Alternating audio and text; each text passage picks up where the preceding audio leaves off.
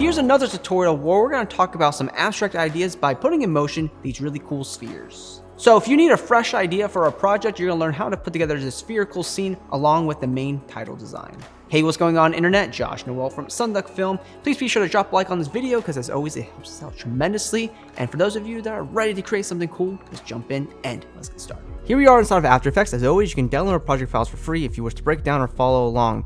So we have a 1920 by 1080 blank composition that we'll be working in. However, the very first thing I'm going to tell you to do is go ahead and create yourself a new composition and make it bigger than 1920 by 1080. So we'll do a width of 4,000 and a height of 2,000. 4,000 by 2,000, click OK. Then the first thing we're going to do is come here, layer, new, solid.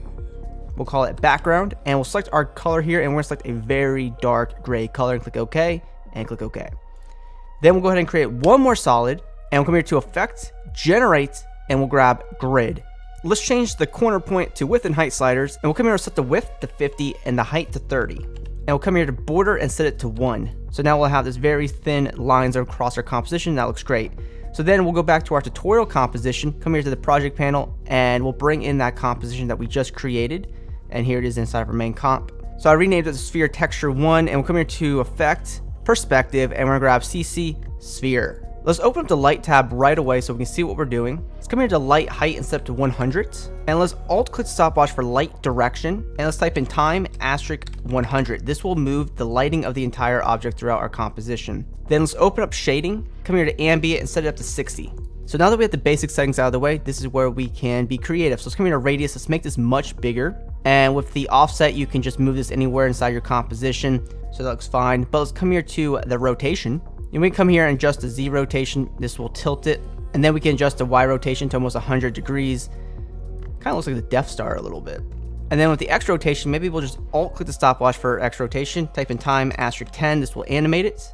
And then maybe we'll come here to the beginning of our timeline, add a keyframe for rotation Z, come to the end of your timeline, and just adjust the rotation manually. So now with our sphere adjusted, we should have an animation like this, and so far so good. So all we need to do now is duplicate this baby. So go to Edit, Duplicate, come here to Offset, and just move this over to, say, the other side of your composition, maybe like so. And then we just need to go back into the rotation settings and just adjust the rotation a little bit here. So maybe I'll remove the keyframes for rotation Z and just adjust the rotation here so it doesn't look exactly the same as the other one. And we'll come here to the radius and make this a little bit smaller as well. So now we have two duplicates in here, and then all we're going to do is create one more unique sphere. So to do this very quickly, we'll come here to our project panel, take the sphere texture one that we have the composition, duplicate it here, and then we can just double click it here, and we can quickly change some of the settings. So maybe I'll come here to the background, go to Effect, Generate, a Fill, and this time around maybe I'll do like a lighter sort of gray color and click OK. And then we'll go ahead and select our grid layer, and this time we'll change the width and height. Maybe we'll bring down the width to maybe 25 and the height to 25 and do a border of 0.5, and this will just variate things a little bit. So then we go back into our main composition.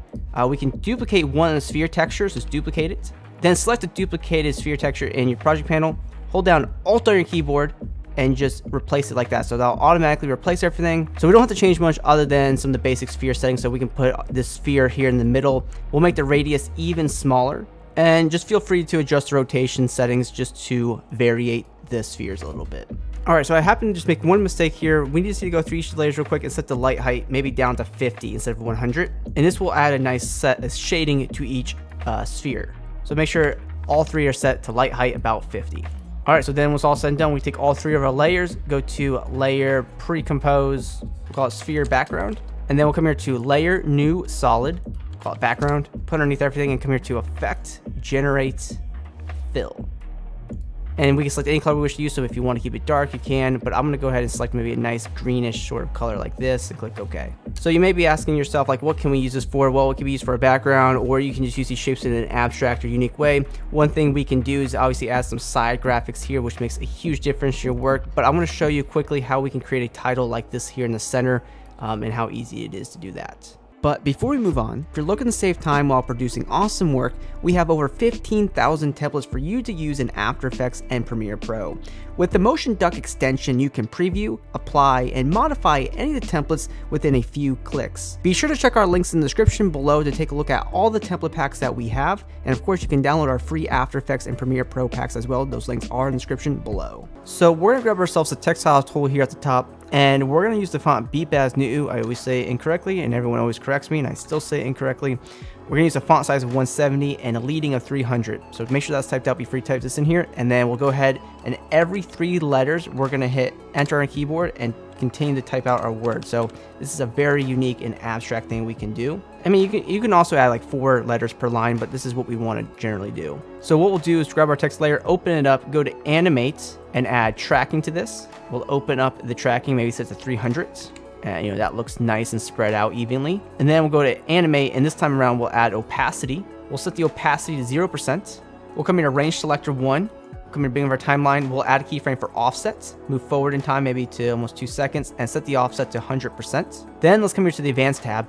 Set the randomized order to on, and we'll come here to random seed, alt click the stopwatch, and we'll type in time asterisk 100. So now we have this really cool flicker text and overall a really abstract and unique composition. Before you close off the video, you can download our free After Effects and Premiere Pro template packs. Those links are below. There's like 100 templates between those 2 packs, and always be creative.